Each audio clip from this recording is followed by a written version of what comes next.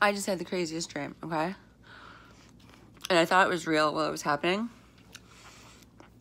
And so now I'm not quite sure what to do, so I'm just eating ice cream in bed. One day, there was a block party. And they closed off half the street. And everyone came out of their houses, except for me. I was drunk, passed out in here.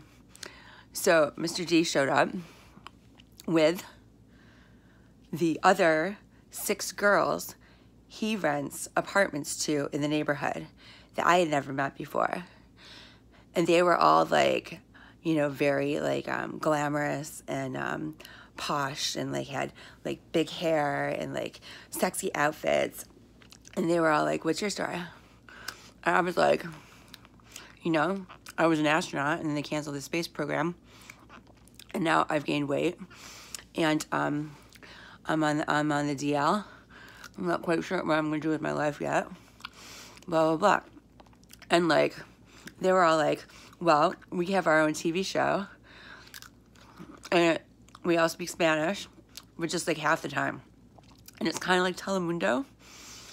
But it's kind of like Skinamax late at night, cross between. And you're going to do it.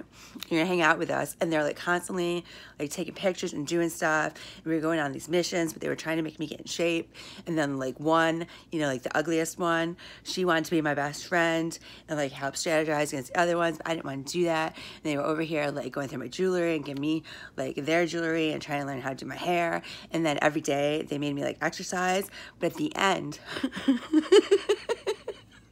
I ended up being the prettiest and fluent in Spanish. And then I woke up